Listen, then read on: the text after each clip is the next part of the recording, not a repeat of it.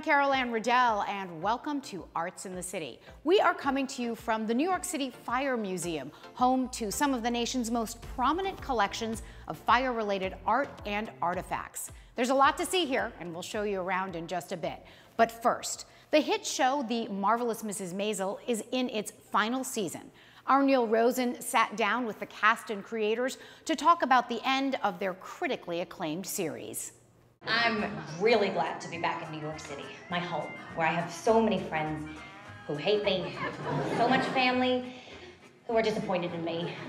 After 5 glorious seasons, the acclaimed Emmy Award-winning show The Marvelous Mrs. Maisel has come to an end. For those unacquainted, Rachel Brosnahan plays a recently divorced Manhattan housewife in the early 1960s who's trying to make it in a man's world as a female stand-up comic. Women aren't funny. Your wife must have a sense of humor. She's seen you naked. The series was written and created by Amy Sherman Palladino, whose real-life father was a stand-up comic. So much of my father's career, so many specifics of his life went into this show that Midge actually went through. I mean, seasons were built around my dad's exploits and what he did. So I can honestly say that really Midge is 100% my 6'2", bald Jewish father from the Bronx with a skirt, and they're tiny and adorable, and Rachel Brosnahan.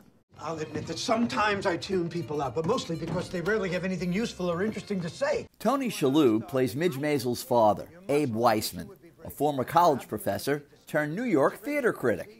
Tony, in addition to being an interviewer, I'm also been a critic for many, many years. How'd you like being a theater critic? I loved it. I loved it. It was kind of like, having been an actor for all these years and being the subject of many negative reviews over the years, I kind of loved it. I think it was a kind of an unpredictable but sort of, in a way, natural progression for Abe to don the cape and kind of wax philosophical about playwrights and theater. Getting arrested is not a badge of honor. Getting arrested means I can't work where I want to work. People are afraid of booking me. Luke Kirby won an Emmy for playing real-life controversial comic Lenny Bruce, Midge Maisel's friend and sometimes mentor. How do you audition for a part playing Lenny Bruce? Do you study his routine? They did. They gave me Lenny's airplane glue bit was one of the scenes that I did for the audition, and thankfully there's a couple of recordings of him doing it, and also he did it on the Steve Allen show, so it was a kind of a great reference in terms of physicality stuff and rhythm. These kids, 8 and 9-year-old, were sniffing airplane glue to get high on. Now, these kids are responsible for turning musicians onto a lot of things they never knew about, actually. All 5 seasons of The Marvelous Mrs. Maisel are available to stream on Amazon Prime Video. I highly recommend it. Thank you for watching, everybody. I'm Mrs. Maisel. Thank you for giving. Good night. For Arts in the City, I'm Neil Rosen.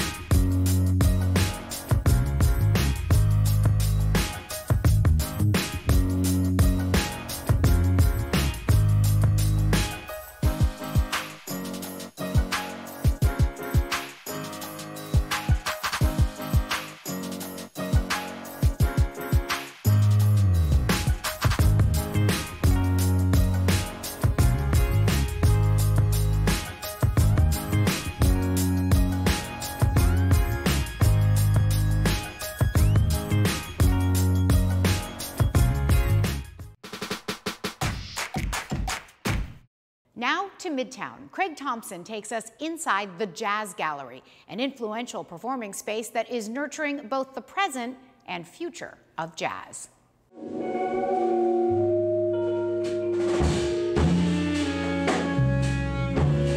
I try to write as little as possible because I find that most of the people that I play with are great improvisers. So I try to create a space where every composition is kind of like a send-off to allow an opportunity to create. Alfredo Grullon, a City College graduate, recently played at the Jazz Gallery in Manhattan, a venue located on the 5th floor of a nondescript building on Broadway. I really love how alive jazz is. I think that when you put a different group together, you play it a second time, it has a different life to it, it changes the air in the room in a different way every time. Grullon is a working freelance jazz musician. On this night, he was playing 2 sets of music, sometimes using an electric wind instrument, an instrument he learned to play when he worked at the Jazz Gallery. The venue has been around since 1995. Essentially a synthesizer that works using breath control, so the harder you blow into it, the louder it gets. It has 8 octaves of range, so you can go lower than a bass, higher than a flute. It's actually how I learned how to play. I would bring my iwi, some headphones, and for my 1 hour every time I was here, I would just practice between greeting people. This story is a microcosm of what the Jazz Gallery is, a space where jazz music is front and center and where the jazz community lives, learns, and grows. I wanted the gallery to be somewhere where when a young musician gets a gig at the gallery, it means something. Rio Sakari has been the artistic director and director of programming since 2000. Now that we're known as a place where musicians can, I like to call it a safe place to fail, because jazz is such a thing that it's really necessary for people to experiment, not behind the closed door, but in front of the audience, to find your own voice and to learn how to connect with the audience. Grullon's gig is one of hundreds that happen every year at this venue. Over Sakari's tenure, the Jazz Gallery has nurtured some of the biggest names in 21st century jazz. Vijay Iyer, the Kennedy Center's artistic director for jazz, Jason Moran, and Ambrose Akinmusur, who she met 20 years ago. I heard something special in what he does, and we became, actually, he's one of my best friends. Since then, he has brought so many projects to the gallery. We gave him commission at one point.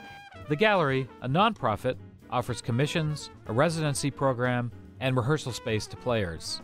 Younger musicians like Grullon represent the next generation of jazz in New York.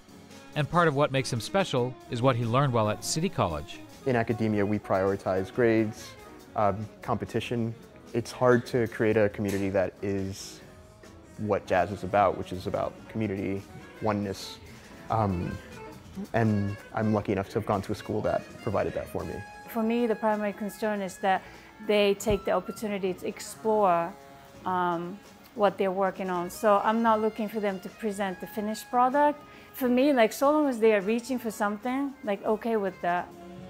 That oneness is given time and space at the Jazz Gallery. I was lucky enough to have Rio have an opening one day, and she offered my band a slot. I've always associated the space not only with great music, but also great learning opportunities. It's every time you bring something here, I think there's a culture of always bringing something good, bringing something different, and something that's uniquely yours. For Arts in the City, I'm Craig Thompson.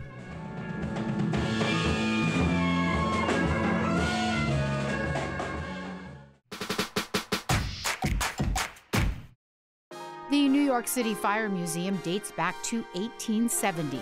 After several moves, the museum moved to 278 Spring Street, which was once home to Engine Company Number 30.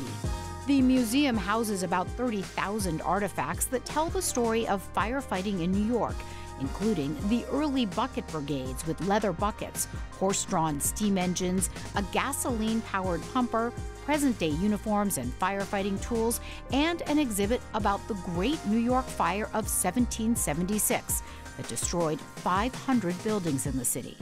There is also a special memorial dedicated to the 343 members of the FDNY who made the supreme sacrifice on 9/11. It also features firefighting artifacts recovered from the World Trade Center site. Also on view, a wall of patches from visiting fire departments and an installation dedicated to the heroic fire dog of Brooklyn's Engine Company Number 203.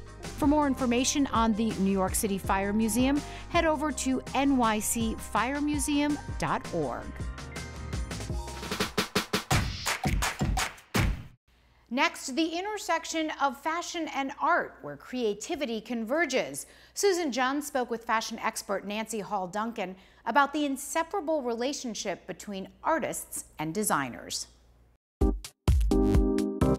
From a still canvas to a moving one, art has long inspired fashion. The boundaries on so many fields are being broken and become more fluid and overlap. And art and fashion are no exception, according to art historian Nancy Hall-Duncan, who takes a close look at how the two fields influence one another in her new book, Art and Fashion. In the Renaissance, on the Baroque and all the movements that transpired, art was considered the moral high ground, the important aesthetic. Fashion was considered superficial. But that changed in the late 20th century. There started to be museum shows of fashion. So all of a sudden it was in art museums. I started seeing more and more artists collaborating with designers. Which inspired Hall-Duncan to create a book of visual comparisons illustrating the impact art has on fashion, both directly and indirectly. Something like the Keith Haring Radiant Baby dress, that's just a very direct transcription of Haring's work. And Yves Saint Laurent's perfect rendition of a Piet Mondrian using two-dimensional color planes and translating them into a three-dimensional design, which became an iconic cocktail dress and the first ready-to-wear line by a couturier. Warhol was used by Versace, and that fabulous dress that Linda Evangelista is wearing with all the attendant jewelry and bag and everything, created by Versace, was directly related to Warhol, who had an enormous impact on fashion. But frequently, and more often, it is an inspirational way of looking at things. Such as designer Iris Van Herpen's innovative skeleton dress that evokes artist Paul Delvaux's painting The Conversation, or designer Guo Pei's Ming vase dress. If you look at the vase, the Chinese ceramic, and you look at her dress, you see concurrences of form, design, outline, color. Then there are the collaborations between artists and designers.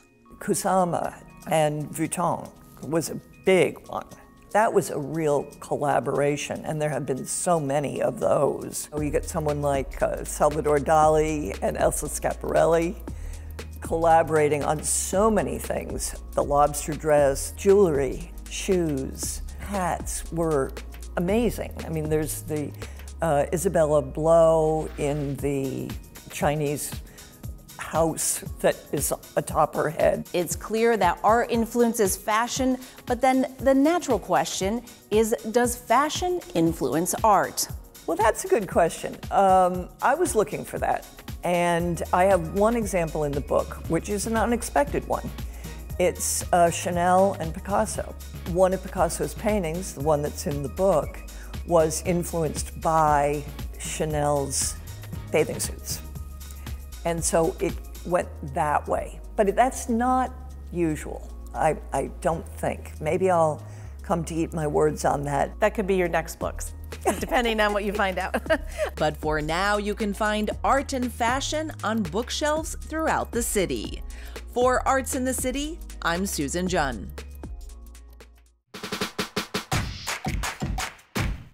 Bronx Native. It's a brand, it's a cultural touchstone, and it's a point of pride for many in the neighborhood. Our intern, Isabel Ortiz, takes us to the store and community center that's all about uplifting its borough.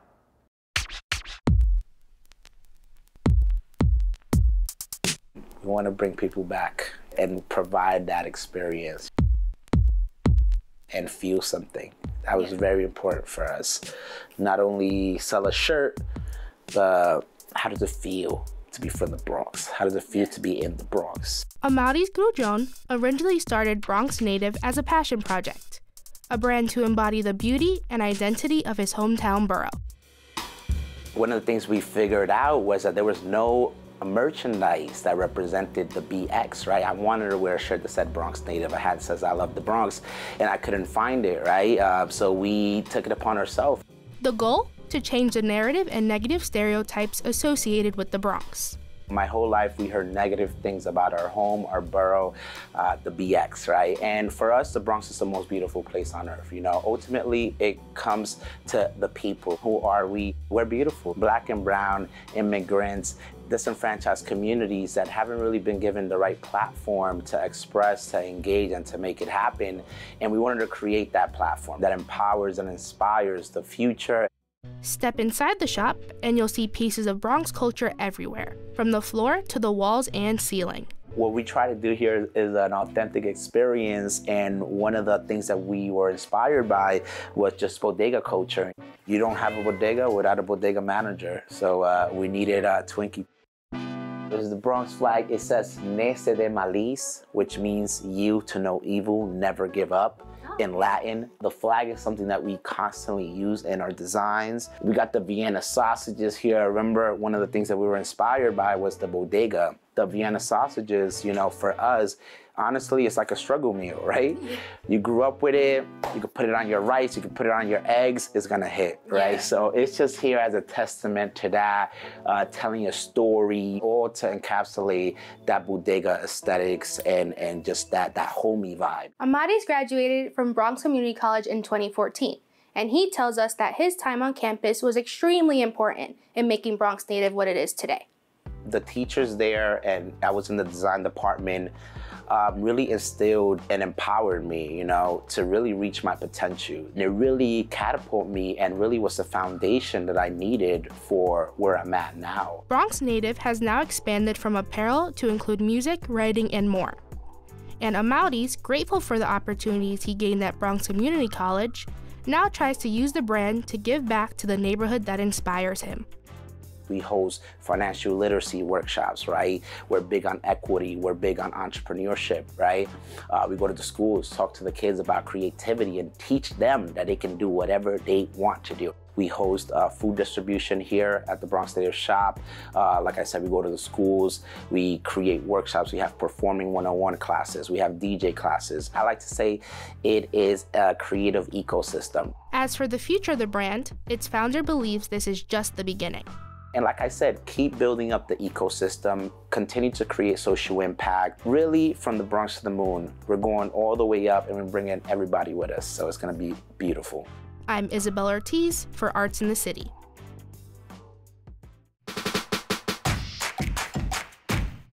I died in a car crash 2 days ago. Was unrecognizable when they pulled me from the keys. No one's fault, no one's bottle, no one's teenage pride or throttle. Our innocence is all the worse for fears.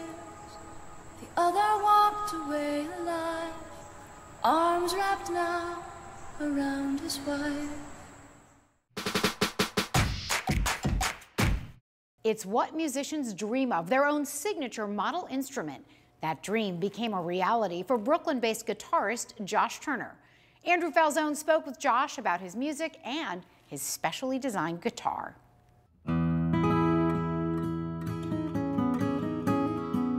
For most musicians, the thought of having a signature model instrument built by a world-renowned manufacturer to your own specifications and most individual desires is nothing more than a pipe dream. But for Joshua Lee Turner, a guitarist who rose to popularity thanks to his playing chops and YouTube, his signature model became a reality.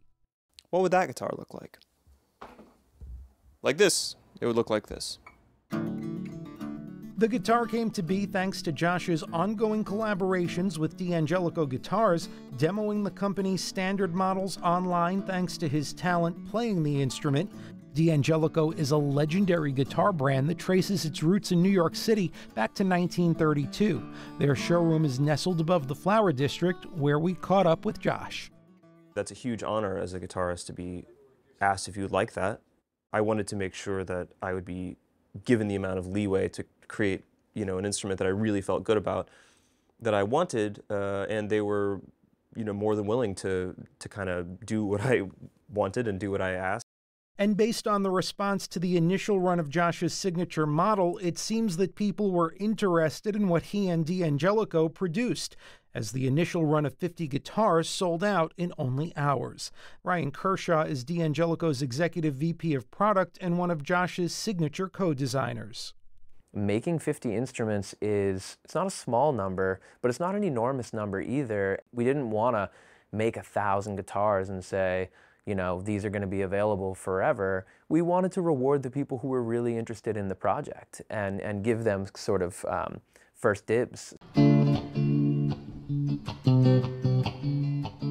And for YouTube viewers who enjoy great guitar playing, they've had first dibs on Josh and his talent since July 2007. That's when he started posting guitar cover videos and built his channel and a steady following. But it was one video in particular, posted from his parents' house in Indiana, that set his channel on fire. Yeah, that video for me was a cover of Sultans of Swing by Dire Straits that I did back in 2012, my sophomore year of college. And it was posted to Reddit, made it to the front page, and got something like 90,000 views in a day, which was totally unprecedented on my channel at that time.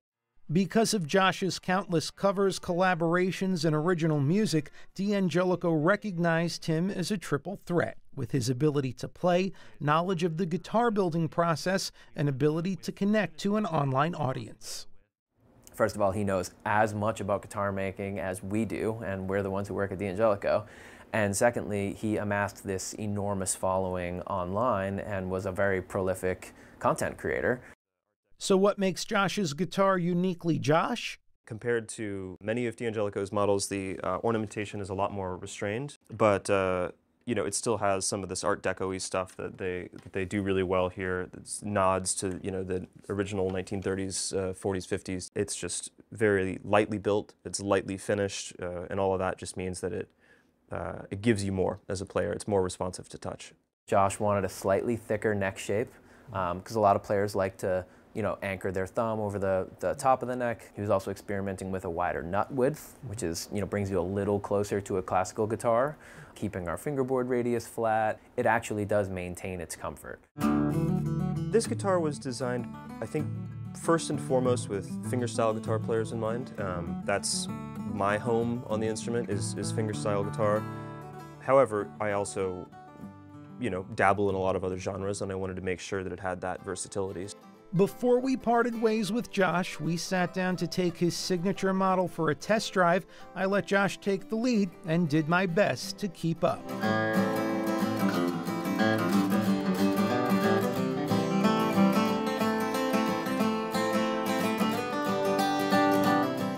I'm Andrew Falzon for Arts in the City.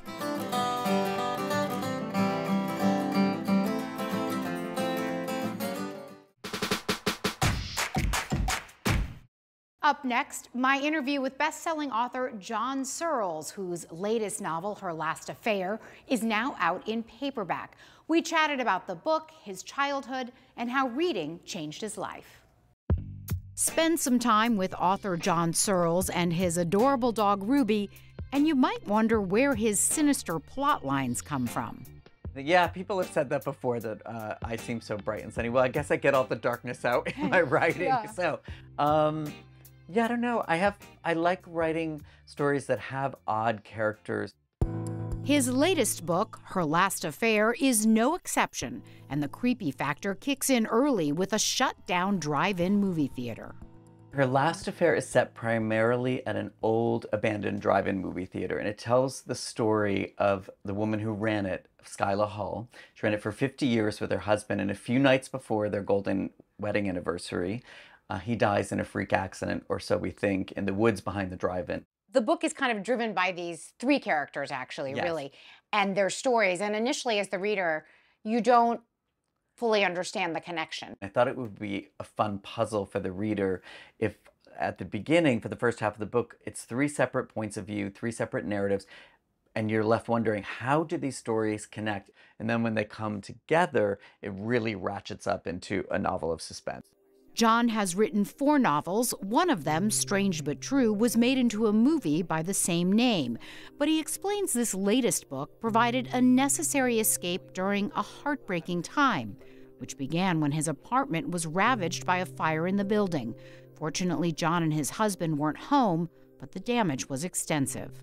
And so I wrote a lot of this novel late nights when I couldn't sleep, and staying in a hotel room, staying in friends' spare bedrooms, staying where we could as we waited for our home to be rebuilt. And so a lot of it, I think, was this book, Writing Her Last Affair, was my escape from a lot of sadness, because also while I was writing it, my father passed away in a motorcycle accident, which was tragic. John. And so writing has always been an escape for me and a comfort ever since I was a little kid, because I always wanted to be a writer ever since I was a young child, and it was always my escape. And my mother has so many pictures and home movies of me. I can show you one of me walking around the house with a pad just writing down. It was like, funny. Yeah, and so it was my sense of kind of solace came during that hard time writing Her Last Affair. You talked a little bit about being a kid. I read in an interview that you gave that you said you became a big reader because you would hide from bullies in the library. I was not good at sports.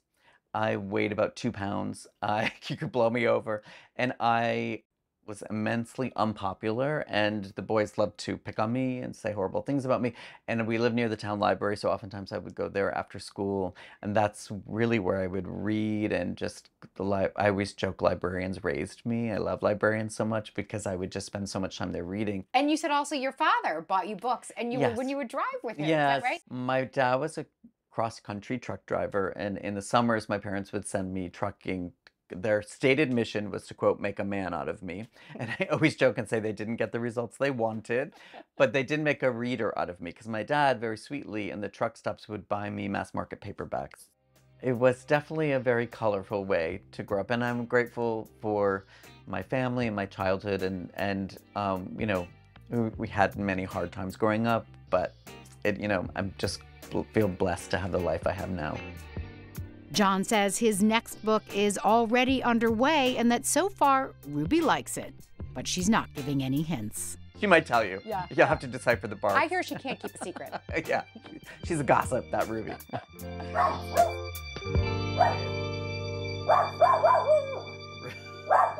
She's revealing the plot of the new book. Yes. That is our show for today. Thanks so much for joining us. A quick reminder to check us out on social media. We would love to hear from you. I'm Carol Anne Riddell. See you next time on Arts in the City.